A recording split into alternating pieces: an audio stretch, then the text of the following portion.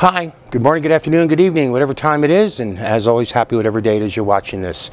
Welcome to episode 80 of Left Side of the Aisle. This is for the week of November 1st to 7th, 2012. I'm your host. My name's Larry Erickson, and for the next half hour, I'm going to be ranting at you and telling you stories and so on, trying to tell you about things that are important to me, I think deserve your attention. As always, comments, questions, reactions, whatever, can be sent to me directly. My email address is whoviating, that's WHOVIATING at AOL.com. And if you didn't catch the email address, which you probably didn't, you can check out my website. It's Lotus Surviving a Dark Time, and that will be up here a couple of times during the show. And you can get the email address from there. If you do send me email, please include something like Left Side of the Aisle or your cable show or something like that in the subject line, so I know it's not spam. I'm a little slow about answering sometimes, but I do answer. Right. So with that, we get started. I've been talking a couple of times recently. I've mentioned the word classism, and I said I'm going to talking about it, so I'm going to take that time now to do it. Classism, it's what I've come to call classism, and other people have come to do the same. It's a form of bigotry. It's a form of bigotry. It's one that could be defined very broadly as regarding yourself as superior to those who are of a lower economic class than you, but as a practical matter, what it really means is contempt for the poor. This is what lay at the heart of Witless Romney's infamous, deservedly infamous 47% remark. Now, in case you've been living on the moon the last couple of months, I'm going to tell you what he said. This is quoting. And by the way, I found this, one of the things I found funny was that when this video of this was first released, it was just a piece of it, and the Romney campaign was, well, I really wish they would have released the whole thing, which was done the very next day, and okay, so much for that. All right, this is what he said. This is on May 17th. He said it as at a private fundraiser with a bunch of very rich people. Quoting, there are 47% of the people who will vote for the president no matter what. All right, there are 47% who are with him, who are dependent upon government, who believe they are victims, who believe the government has a responsibility to care for them, who believe that they are entitled to health care, to food, to housing, to you name it, that that's an entitlement, and the government should give it to them. These are people who pay no income tax. 47% of Americans pay no income tax. And so my job is not to worry about those people. I'll never convince them that they should take personal responsibility and care for their lives. Now, a lot of attention went to Romney saying that people who pay no federal income tax are dependent upon government and believe they are victims. The fact is, no American likes to be told that they think they're a victim. We like to think of ourselves as a very self-reliant people. So saying to somebody, well, you think you're a victim, is a real insult. And talk about how he's dismissing nearly half the country and so on. There's actually also been a good number of smackdowns of what he said. One thing pointing out that all he's talking about is federal income tax. That's only one sort of tax. And that over 60% of the people who don't pay that income tax do pay payroll taxes. That is, they're working. And most of the rest of those people are either retired, they are disabled, or they're on active military duty. They may be completely unemployed, that kind of thing. This is basically, they don't owe taxes. And in fact, I remember saying to a friend of mine, a coworker, last year, she was complaining about how they had to come up with money to pay their federal taxes. And I told her, you should be glad you have to pay federal taxes, because it means you're well enough off to owe them. Nearly half of your fellow citizens are not. But the thing is, other people also pointed out that you know, these people who don't pay federal income tax, they may pay a lot of other taxes: sales taxes, excise taxes. They may pay state taxes, local taxes. There may be property taxes. There's all kinds of taxes they might pay. And it was rather pointedly mentioned by the Tax Policy Center that an estimated 4,000 households with incomes over $1 million and another 14,000 with incomes between $500,000 and $1 million paid no federal income tax in 2011. Now, for my part, when the video came out, I said here on the show that actually, yes, those folks are entitled to health care, housing, and so on, because we all are. As human beings, we are entitled to a certain basic level of living sufficient to maintain health. In fact, I even pointed out at the time that the Universal Declaration of Human Rights, to which the U.S. is an original signatory, says that in so many words. But there's a line in Romney's blather that's gotten less attention that I think it deserves, but which I think really goes to the heart of it. It really goes to the heart of Romney's attitudes, one that he felt so comfortable expressing among his fat cat friends in the confidence that they would share that attitude. I'll never convince them that they should take personal responsibility and care for their lives. That's it. That's the core of this whole thing. People are poor, people need help, people are hungry, people are cold, people have no health care, all because they won't take personal responsibility. It's an age-old, and it is age-old, notion among those who have food to eat and a warm bed to sleep in, who have doctors and nurses and hospitals to go to when they're sick or when they're injured. The notion among those who are not afflicted to imagine that those who are afflicted deserve their fate, deserve their condition because they are lazy, they are indolent, they are shiftless malingerers with no self-control. They will not take personal responsibility. Here's an example of this from last year. Now, Newt Gingrich was in one of those hundreds of Gopper primary debates, and this one is from last November. He proposed putting an end to child labor laws. Why, he said? Because then poor children could be in the labor force and learn responsibility, just like the good old days. At the debate, he lauded the idea of 5-year-old children working. He said, and I'm quoting him here, "If you take one half of the New York janitors, you could give lots of poor kids work experience in the cafeteria, in the school library, in the front office, in a lot of different things. I'll stand by the idea young people ought to learn how to work." And at this Republican audience burst into a loud ovation. Now, why was the idea of revoking what he called stupid child labor laws so popular among Gopper primary voters? Because of the adjective which they clearly heard, but which was overlooked in most of the commentary on this, the word poor. They were not applauding the idea of children working. They're not applauding the idea of 5-year-old children working. They're certainly not applauding the idea of their own dear sweet little darlings 5-year-old working. No, they're applauding the idea of 5-year-old poor children working. The next month, Gingrich made it explicit. He said, "Really poor children," I'm quoting him again, "in really poor neighborhoods have no habits of working and have nobody around them who works. So they literally have no habit of showing up on Monday. They have no habit of staying all day. They have no habit of, if I do this and you give me cash, unless it's illegal." So, of course, poor people don't work unless it's criminal.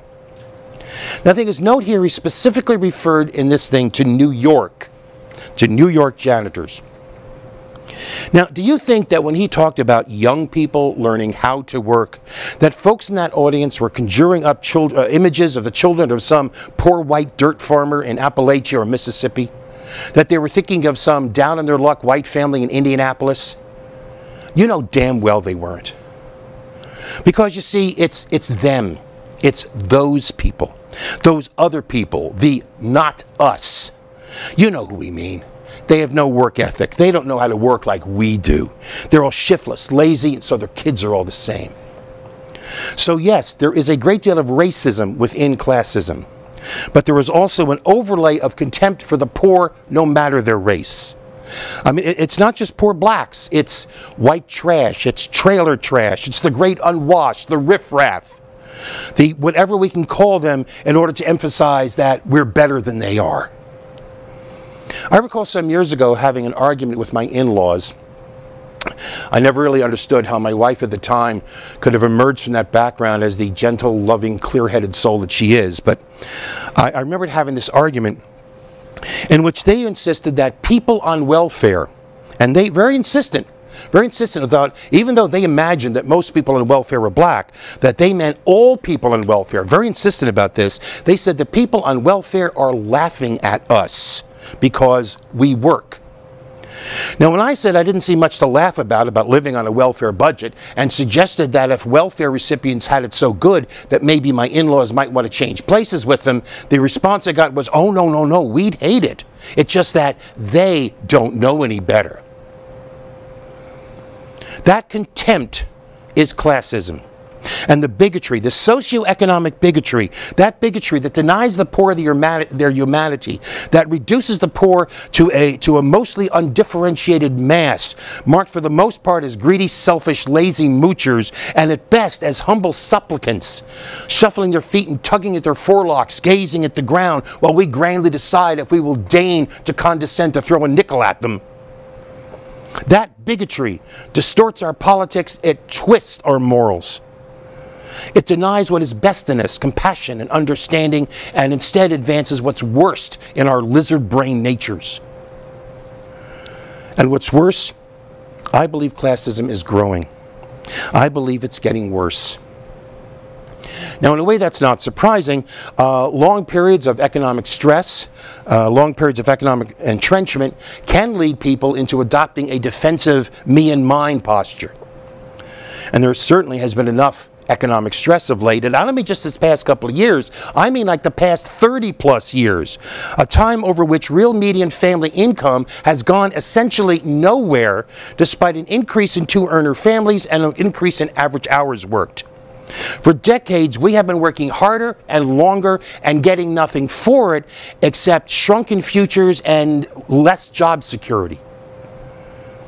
In a race, it's always easier to resent those who are coming up from behind than those in front of you, even if they're pulling away from you, because it's the people coming up behind who are a threat to your position.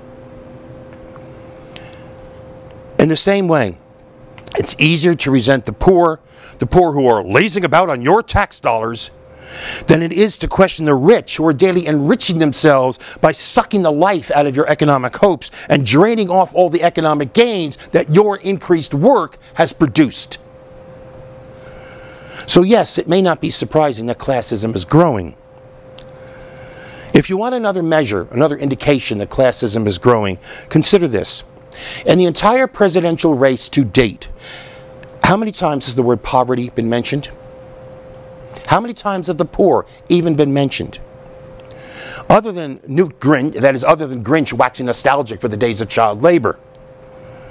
Instead of concern for the poor, we got Barack Obama being called the food stamp president as some kind of supposedly debilitating slammer, as saying that the fact is there's a lot more poor people, but the problem isn't there's more poor people, the problem is they're getting help.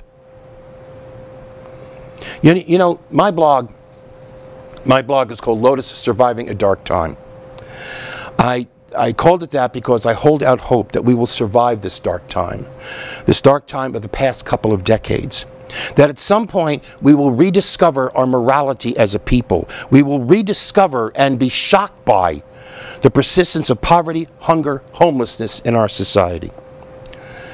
But the thing is, even as I wrote that phrase, thinking about what I was going to say today, even as I wrote that down, I remembered saying much the same thing in much the same words 20 years ago. That realization, that rediscovery has not yet happened. The Occupy movement, which at least focused on the right target, the 1%, came close, but it hasn't happened. Truth is, sometimes I despair of it happening at all, but for reasons that I frankly cannot explain to you, I still manage to maintain the hope. Let's take a break.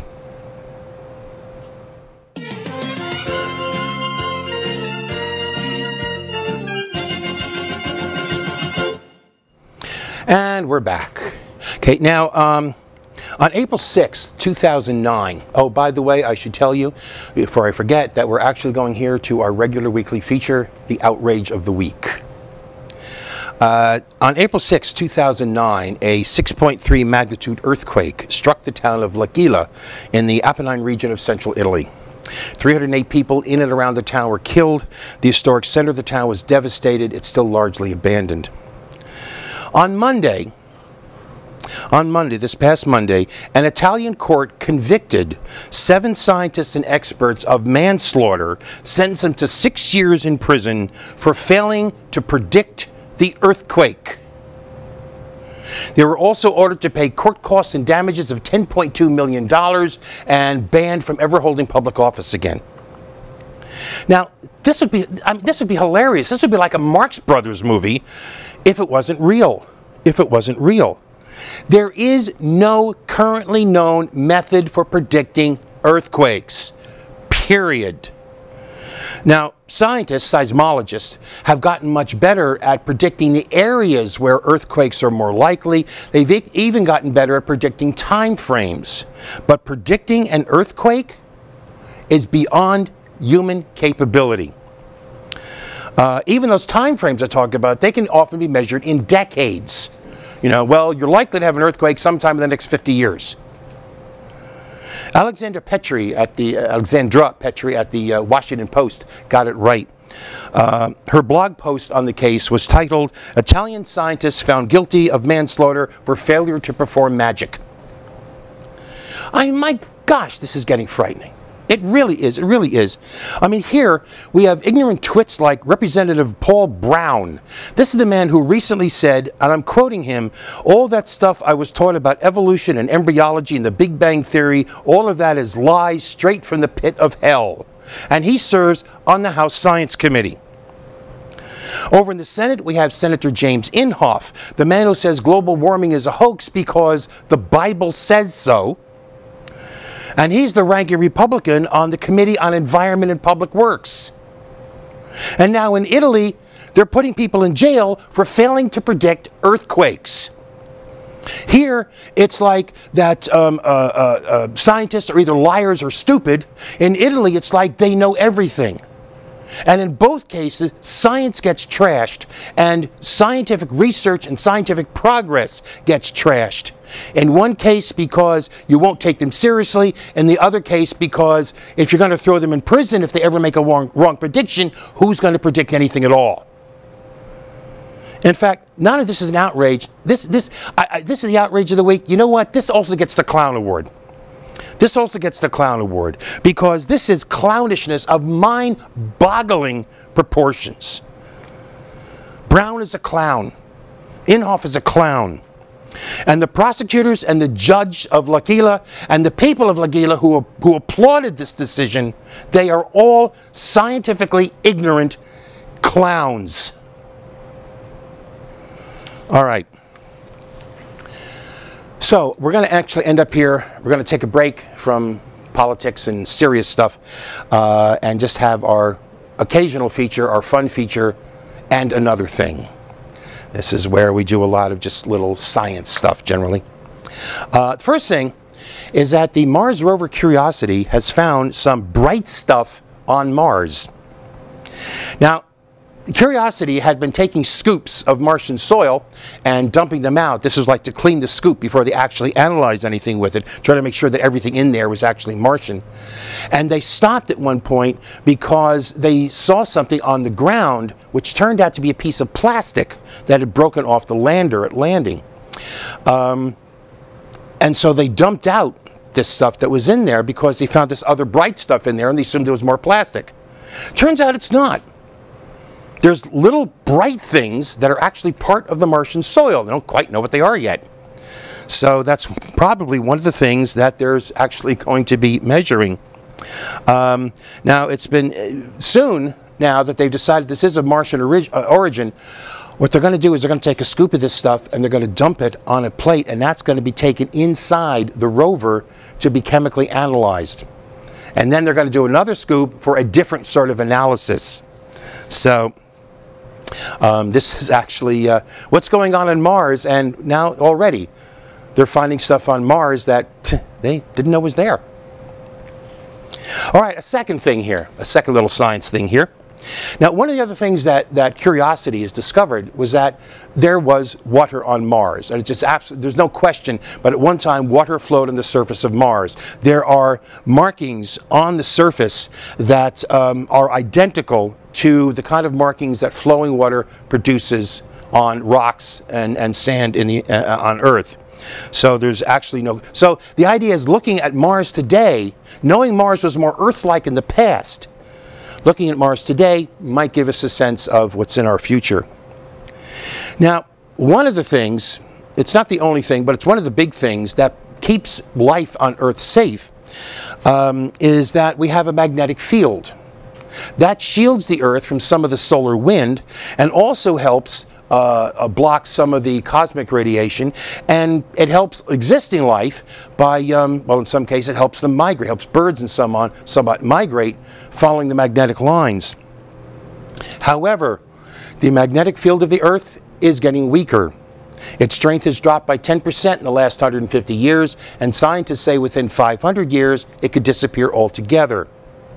Now that could be bad news, because the lack of a magnetic field on Mars is one of the reasons that there appears to be no life, or at least if it is, it's hidden, because losing a magnetic field, which happened to Mars billions of years ago, allows the solar wind, which is the flow of particles coming from the sun, to basically blow away the atmosphere. And what atmosphere is left is no protection against the cosmic rays. So basically any life, if it did exist, would have either been wiped out or driven underground. Now, that's not likely to happen to Earth, because this business of the magnetic field weakening has happened before. What happens is the magnetic field weakens, it almost disappears, and then it flips, so that north and south reverse directions. It's happened several times in the Earth's history. In fact, about every 250,000 years it's happened, according to the geological record. Which also means, though, since the last one was about 800,000 years ago, we're really overdue for one of these flips. The effects are going to be hard to predict. Now, it's unlikely to really have severe damage to our lives, because it's to life on Earth, because the magnetic field will not completely disappear. But it could affect things like migrating birds and so on, who may find it hard to migrate. They're going to have to learn other means of keeping track of their path. Otherwise, they may find it hard to do things like reproduce. So it could affect things like that. The other thing is that the disruptions could occur with electronic equipment. Satellites could be disrupted, which means GPS could be disrupted. Some radio communication could be disrupted, because the weakening magnetic fields allows more solar wind, allows more solar radiation, more cosmic radiation to penetrate. While that might not affect life, it can affect our technology. The other thing is that when these poles shift, it's not just a matter of north and south just kind of doing this and swapping places. No, as the field diminishes, what you start getting is a lot of little poles popping up, north and south poles popping up all over the planet, which means a compass would be completely useless.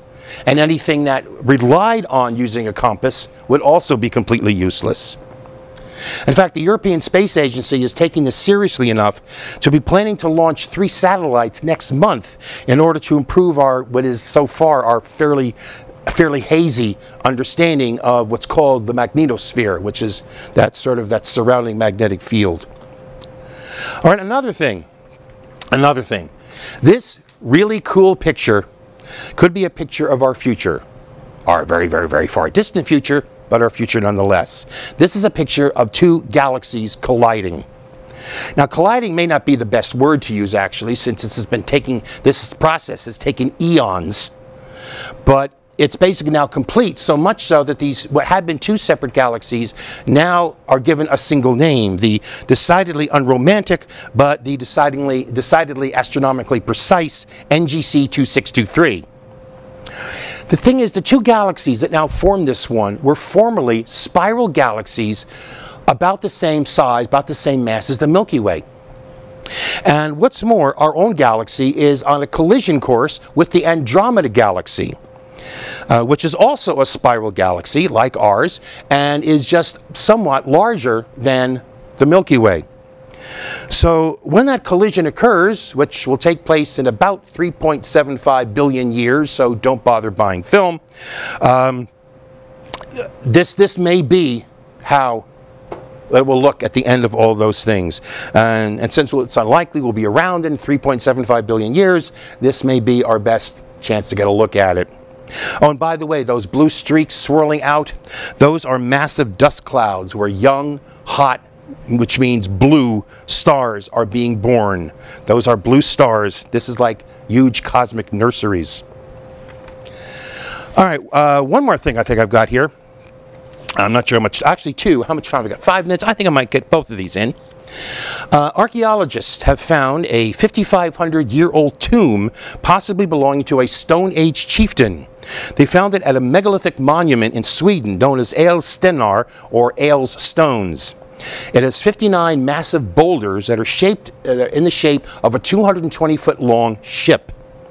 The site has sometimes been called the Swedish Stonehenge.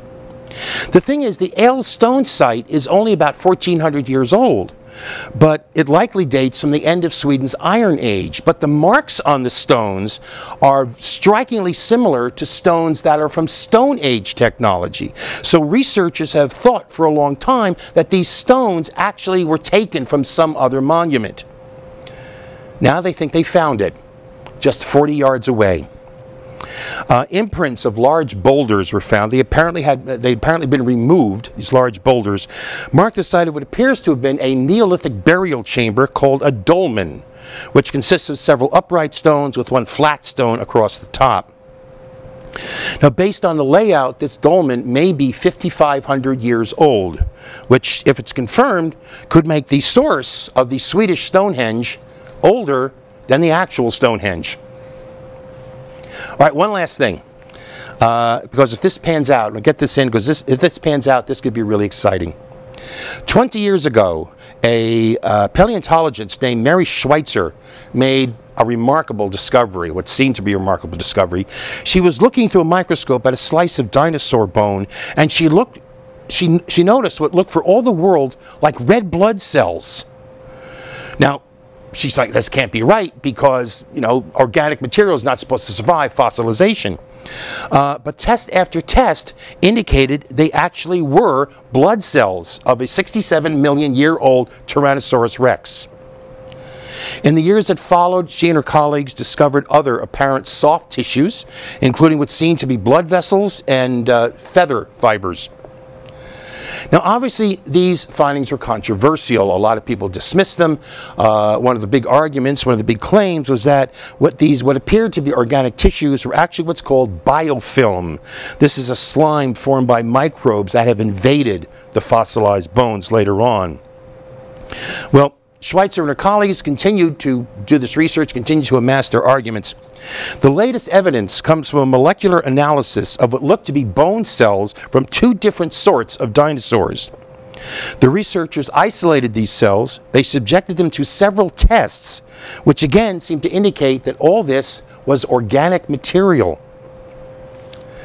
Now, the investigators also claim to have found amino acid sequences of proteins in extracts of this dinosaur bone that match sequences from certain proteins that are present in the cells of all animals. And while some of these proteins are also found in bacteria or other things that might have invaded the cells, some of them aren't. And apparently this bone matched all of these.